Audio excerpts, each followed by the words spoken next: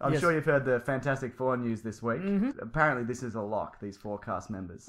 Michael Jordan, the basketball player. Incorrect. Michael B. Jordan, the basketball player. Also incorrect, but you're getting there. Basketball. No, go back the other way. Michael B. Jordan, the actor. He'll be Johnny Storm. Uh-huh.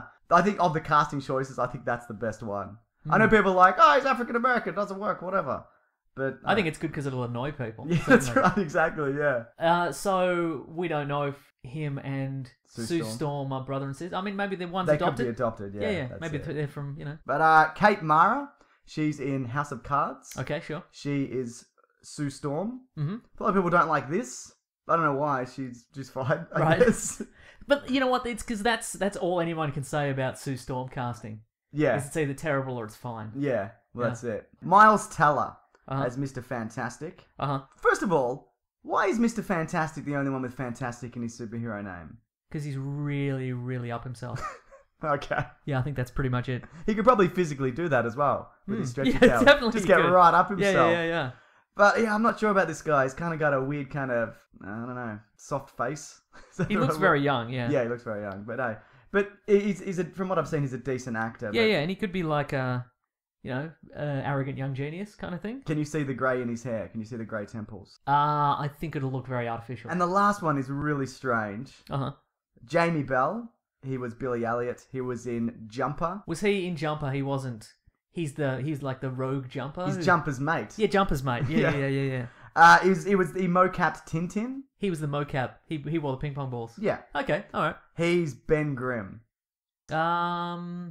I'll tell you why it's okay and not okay. Yes. Unless you want to say something. Well, he doesn't look like... I always picture Ben Grimm, human Ben Grimm, Yeah. as kind of like your bruiser. Like Michael Chiklis. Exactly like Michael Chiklis. Before I even knew who Michael Chiklis was, that's how I imagined a human thing. A human Ben Grimm. Yeah, exactly. It won't matter when it's mocap, right?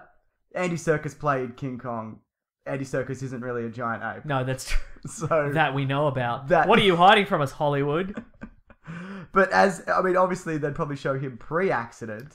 Yeah. Which would be a bit strange, because I looked up his height. Not that height matters in movies, because people are like, Batman should be at least 6'2" exactly, or whatever. Yeah. He's like 170 centimeters, which isn't very tall. Put that in the Imperial. How many feet and inches is that? That's 1,000 yards.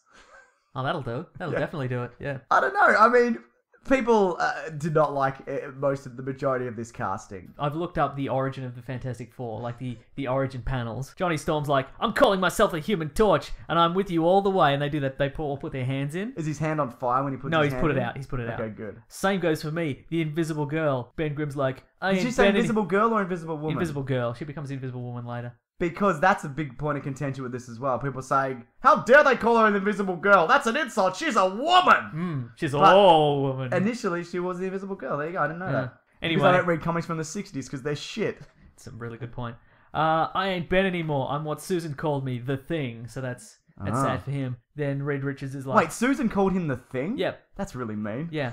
He just had a horrible accident. Well, that's it's like someone lose their legs and they're like, way to go, Stumpy. Yeah. We're going to call you Stumpy I mean, first now. she calls him like an ugly orange rock skin real prick. But then and then he's like, Reed Richards like, and I'll call myself Mr. Fantastic. So really put the boot in. Like, oh, I'm a monster. Oh, and I'm Mr. Fantastic. So...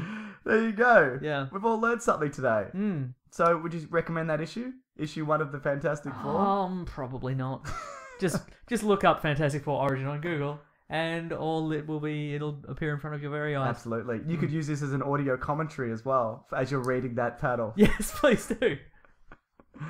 Okay, well, look, Mason, people hate Fox because they have the Fantastic Four. They will never give it back. No. Why would they? It makes some money. It makes some money, exactly. If they gave it to Marvel, Marvel would probably turn out something really great, I'd imagine. Not to say that this won't turn out great. Who's to say, Mason? I'm going to put my foot down and say it won't be great. Okay, What sure. are the odds are stacked against it, certainly. You're right. I think a good director, though. But anyway. Do we know who's directing it? Josh Trank, Chronicle. Oh, yeah, okay. But they did give back Daredevil and some other stuff as well. But I think The Punisher, and I think they stole like a bowl of fruit, which they were forced to return. Oh, wow. It was wax fruit, too. Well, yeah. That's the only reason they gave it back. Because the Fox executive was like just munching down on it. He's like, wait a minute. And he took a couple more bites and he's This like... isn't a superhero movie. I'm eating wax fruit. Where does this podcast go, I don't Mason? know. Red hot